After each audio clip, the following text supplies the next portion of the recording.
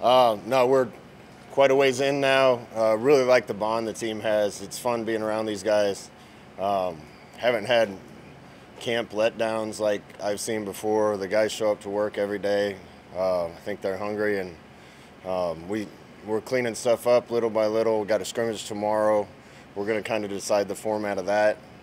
Uh, and then we get a day off, and we're pretty much turning our attention to game one. So a lot of decisions will be made probably after tomorrow. Um, we'll have a pretty good idea depth chart. Not sure when we'll release it, but we'll have a pretty good idea after tomorrow, and then it's about getting the team ready to fly overseas and play.